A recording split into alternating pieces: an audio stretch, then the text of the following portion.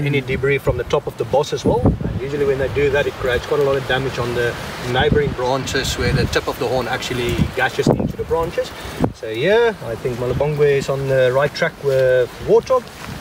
It seems like there was a zebra. It might have actually come past here at a time, because that's a bit too pale for Warthog.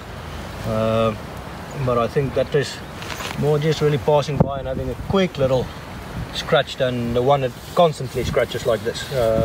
Zebras uses other things scratching posts because their skin aren't as tough as with the warthogs, the rhinos, the buffalo. So if they have to come and rub on a section like this, they can actually injure themselves. When something has actually started smoothing it out, then that's usually the ones that they enjoy using.